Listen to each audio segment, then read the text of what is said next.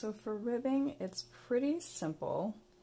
You have to pay the most attention on your setup row, and here also a little bonus trick. While I'm knitting in the round, I picked up these stitches, so I have a loose end here that is not finished at all.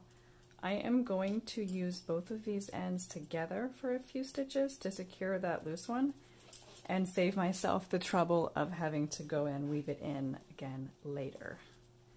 Just a little time saver trick. I am going to be doing a 1x1 rib, which at the end looks like this. It's knit 1, purl 1 all the way across, so make sure you can see that. It's a little fiddly knitting in the round.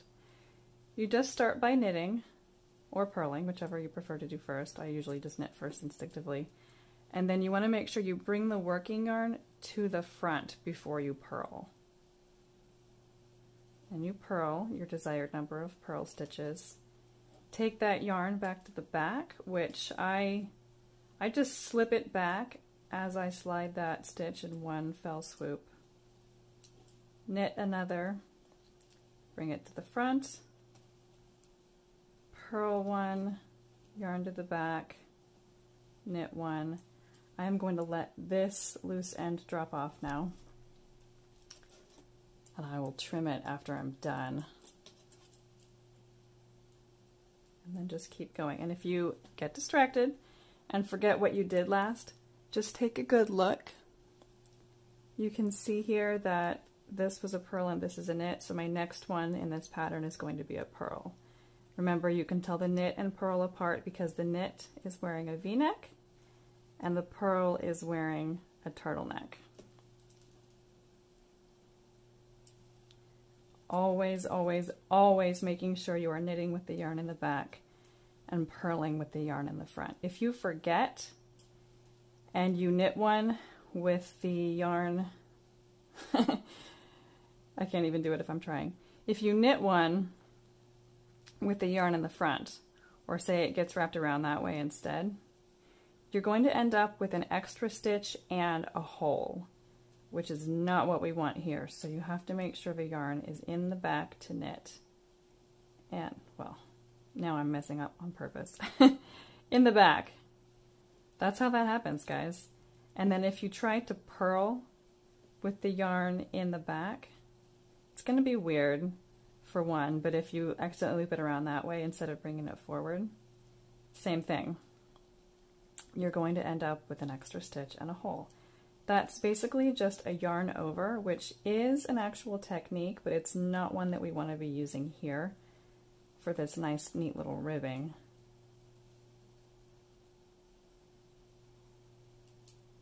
And then you keep going all the way across until you get to the end of your round, and then I will show you when I get back around how to continue with that pattern. Here I am back at the beginning of my round, and before I show you the next row, I wanted to point something out really quick. Since this is a knit one, purl one repeat, normally you would do it over an even number of stitches if you are working in the round like I am. But this pattern was written for this trim to be garter stitch. I just went rogue a little bit because I wanted to. It's okay to break the rules a little bit, guys.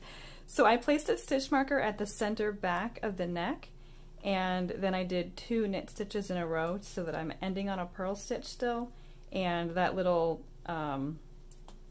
inconsistency is going to be in a place where no one will ever notice. It might even look kind of cool. So, all right, we're back at the beginning.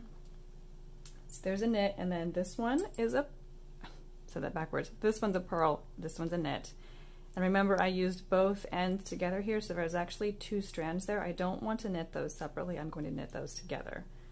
So same thing, and this time it's a little easier as long as you did your setup row the right way. Just pay attention to what stitch it is, and then do the same thing. So that one's a purl. I'm going to purl. That one's a knit, I'll knit. Still making sure that yarn is going back and forth between the front and the back so that you're not ending up with a bunch of yarn overs that you don't want. Okay, now that we're past those ends doubling up, it's a little easier to see. there's a purl, yarn to the front, purl, and you just keep doing that and doing that and doing that until you're done. Around and around. I'm going to be doing a total of 3 rows of this ribbing, and after that I will bind off, which I will show you in a separate video, the bind off that I like to do sometimes for ribbing. Stay tuned.